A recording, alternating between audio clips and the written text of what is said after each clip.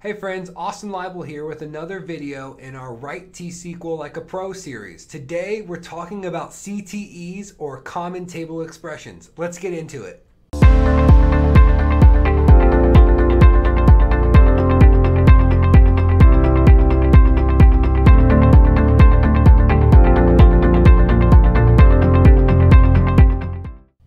Again, my name is Austin Leibel. I work for Pragmatic Works, and we do training on Microsoft products like SQL, like the Power Platform, like Azure. So if you're interested, definitely check out our links in the bio, and we can give you some great training on whether you're working with SQL or it's a Power BI project. We can help you out with that. Today, we're going to be talking about Common Table Expressions, otherwise known as CTEs, inside of the Microsoft T-SQL product.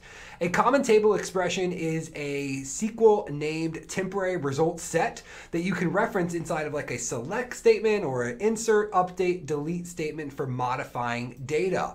It acts as a substitute for a derived table, and then it provides a named readable expression for use within different complex subqueries. So CTEs are going to be defined with a with statement, and they're also followed by the select, insert, update, or delete statement that uses the CTE.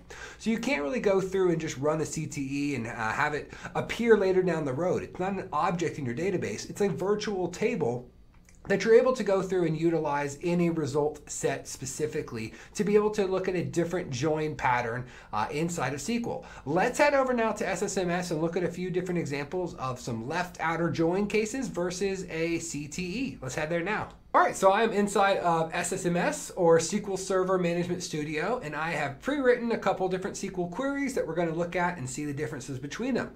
So this is a left outer joins. This is going to be taking everything from the left side of my join and just the connections on the inner join side of my right side of my join.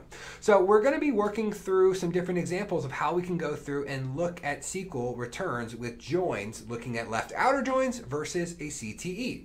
So this goes to our sales.customer table, and it does a left outer join with the sales.sales order header table. So I have the table's aliased, I have the on condition run. So let's go ahead and run this now and see just a very basic example of a left outer join. So this is our result set. We are returning 32,166 records for ourselves, and that's great. Another way we could potentially have written this though is with a CTE. Now typically CTEs are going to be reserved for more complex queries, but just as a basic example to start with, I want to show you what one can look like just to understand the process. So this is going to return the same exact object and the same results as what I looked at in the last SQL request. So this starts with a with statement. It says with the list of customers. So I get to specify what my temporary object in my database is called. I'm going to call this list of customers to return a list of all of my customers from sales.customer. So we start with the with, we name the object, and then we specify what the CTE is going to be referred to as. So this is just going to be select star from sales.customer. So this inner query here, this subquery if you will, can be run by itself. So I can go through and get the results for all the different results from sales.customer. But I can also go through and do a left outer join, and the left side of the join is going to be the list of customers, and the right side of the join is going to be sales.sales order header. Very similar to what we did in the previous SQL request, but this is going to be a slightly different pattern to it. So once we establish what the list of customers is going to be, I need to go through and also say how I want to do this join. So I want to do a select star from list of customers from this object right here, which is just a select star from sales.customer, and then left outer join that with sales.sales order header, and then of course still do my on condition. Inside of my on condition, you'll notice that list of customers is specified as a common table expression. So SQL Server knows that we are going to be writing and using a common table expression. Now, one thing I cannot do inside of here, if I want to go through and just select star from list of customers and I execute this, this is not going to work. This list of customers only exists in the SQL batch that I'm going to run with this right here, with this with statement and everything up here. So I can't really specify that unless I highlight the with statement and then in my subquery here as well. I go through and execute that and I can return it, and I get that 19,000 10,820 records. But again, we're wanting to do a left outer join here and just show a different pattern for working with that. So I'm going to go through and I'm going to highlight all of this and I'm going to execute that query. And now I get my 32,166 records just as an alternative to this result where I got the same number of records.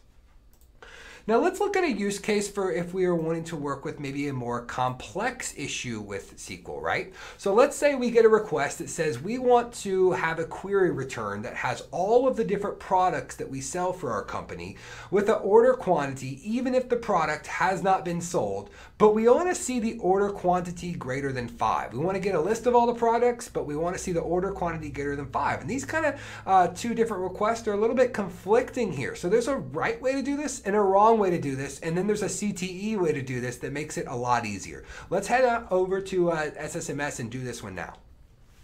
So to start with, we're going to show you how this is a wrong way to return this for ourselves. So this method removes the other products. This removes all the products that we don't meet those specific requirements here because of the order of execution.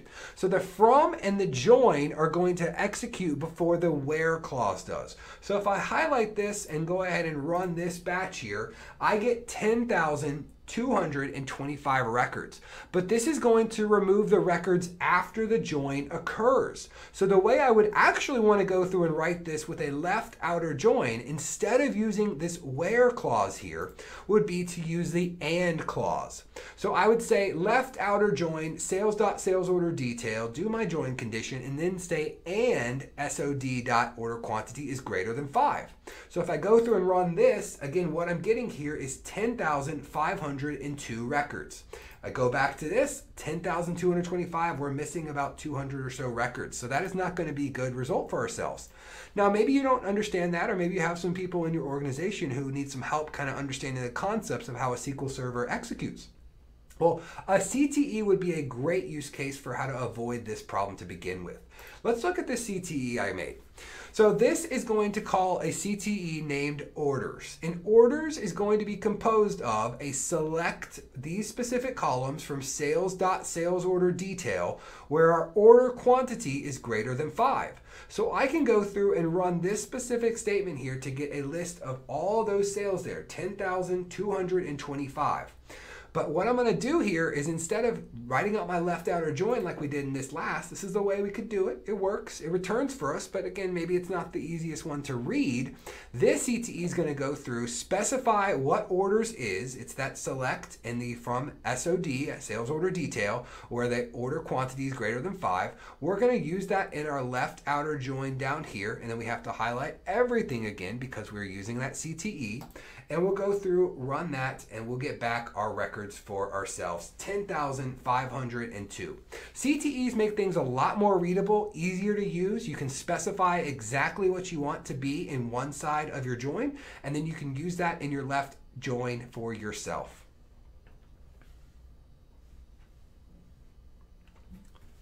This has just been a basic demonstration on how to use CTEs. There's a lot more complex demonstrations you could go through, but hopefully this has helped you out to understand what a common table expression is, how you can use it. So go check out your SQL Server now and start working on these things right away. Hopefully you enjoyed this one. If you're interested in some more T-SQL training, definitely check out our on-demand learning platform where you can go through and gain some knowledge on CTEs and other query patterns as well. I'll see you in the next one.